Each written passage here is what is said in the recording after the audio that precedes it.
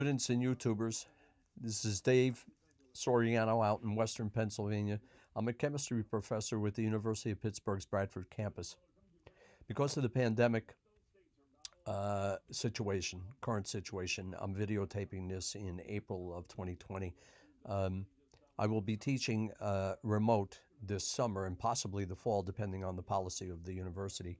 And what I'm doing here is creating small modules, videos, illustrating the use of molecular modeling platform Scigress. I've used it for years. I've been using some other platforms in my work, but this is one that we have available here in the Pitt system for our students and faculty. Annual licensing fee. I use ChemDraw a lot too, ChemOffice, Chem3D within ChemOffice. What I want to show you basically is how to get up and running and draw a structure. So we're going to go to File for Scigress. We're going to go to a new project, and we'll save it as a cyclohexane, because that's what I'm going to build. And I'm saving that in my file. Okay. Now, what we're going to do, you can see the directory, cyclohexane, chem sample. What I'm going to do is begin drawing. So what you do over here, you click with the pencil, the drawing tool, and I'm going to put in 6 carbons. And you'll be studying, if you're an organic one, you'll be studying cyclohexane, and that will be your introduction to conformational analysis, shape analysis. And that's so important with bioactivity. The shape of a drug as well as its structure, the shape of the receptor site it binds to. So I'm going to make a bond there, bond there, bond there, bond there, bond there, and bond there.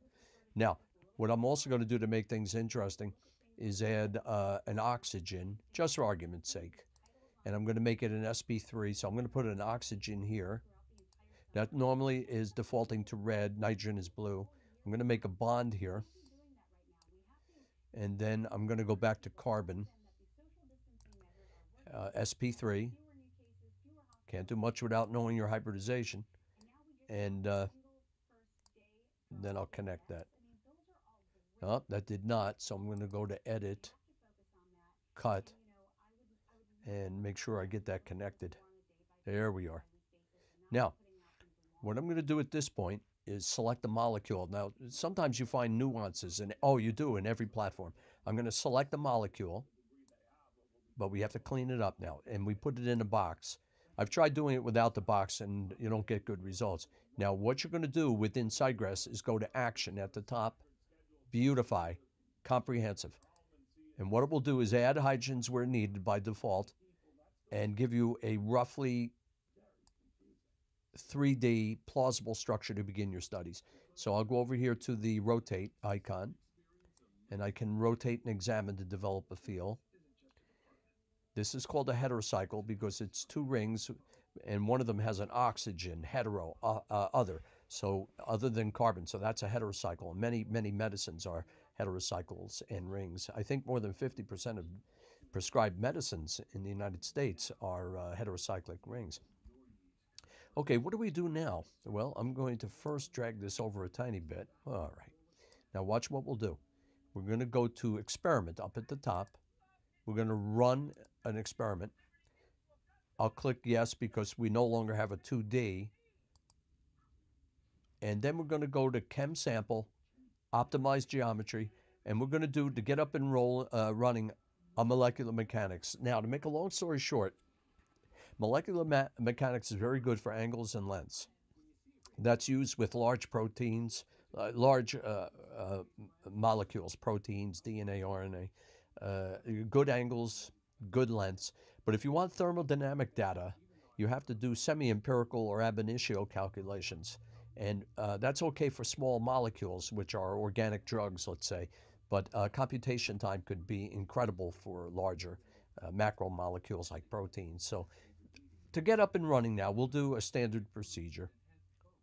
I'll click Start, and then this will give you something a little more reasonable to work with. So that's done. I'll exit out, and you can examine that. And you can see my skilled eye sees a little bit of a change in that oxygen environment. All right, now watch what I'm going to do. Another experiment. We're going to run another experiment, and we're going to do conformations, shapes, list of minima. And then I'll say, okay, run. And that's going to start crunching. And then you're going to get, with the list of minima, this profile. From low energy, the global minimum is the lowest energy shape, and the higher energy ones are contortions. Now remember, the bioactive shape of a drug is not necessarily the lowest energy shape. It doesn't have to be the global minimum. So the thing is,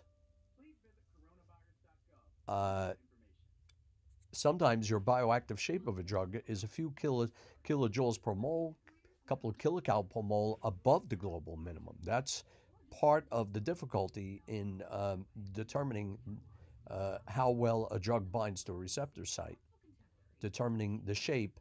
And if it's a very strict contortion, a weird shape, it's not going to be a very good medicine. Because look, 1 mole of a drug is 6.02 times 10 to the 23rd molecules. And you got an awful lot of molecules circulating in the body. And if only half of 1% can bind to a receptor site, the others are getting into trouble, or they're going to be eliminated through the urine or feces or breath. So you really, ideally, you find a great medicine which is rigid, not flexible, and therefore you are seeing the bioactive shape. But in any event, watch what we do now with this ring. We're going to have a movie. It's already been generated, and I'm going to click down here, and you will begin to see this line moving, and we're going to higher and higher energy conformations. We can view it full screen. This really is wonderful. Boy, I wish I had this when I was starting out. I'm 67 in June, and what a great way to begin to visualize in 3D. Organic, in my opinion, is the introduction of molecular science. Okay, so then I'll X back there, and you see that you are looking at the energy differences. See, 26 kilocal per mole down here, 26.4, 27, higher and higher energy. Okay, so I'll stop. I'm going to X this out. I'm not going to save the changes there. I'll X this out, the computation, and there's the structure. Now, here's a conformation. In this module, I want to keep them short. So in this video, I just want to show you how to save this. Now, I normally save any of my, well, 2D sketches, chemical structures, 2D, they can be saved as JPEG, bitmap, GIF. But if you want 3D, normally we like this .pdb, the protein data bank, which can be viewed online, on the internet. Very important site. I'm right now modeling the so-called coronavirus S protein, the spike protein, and the amino acids at the tip where it binds to the human ACE, angiotensin converting enzyme 2.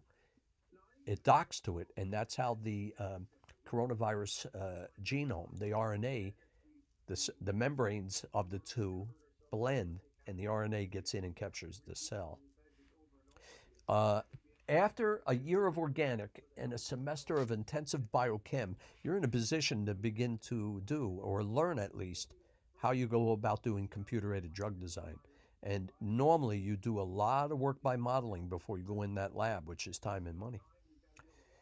Now, let's save this. I'm going to export it. Export as, it's going to be saved as chemical sample in a folder called, I'm going to put it in my folder at the desktop, and insists on saving it as chemical sample CSF. But no. I want PDB down here. Okay. And I'm going to call it cyclohexane.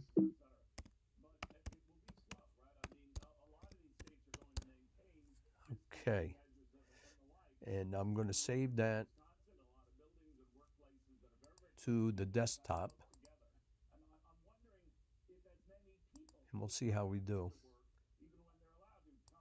Okay, now I'm going to close this, and I'm going to go to File, Import File, and I got to look for that cyclohexane. Let's see if we get it. Click OK, and there it is, and you're ready to do more modeling. And of course, in subsequent videos, I'll be showing you how you can do much more with these in terms of conformational energies. Depends on what direction you're going in your career.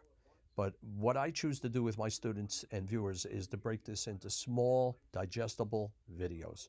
And it's great even for me because 6 months might go by and I'll say, now what the heck did I do with that platform? Because I'm using a number of different platforms.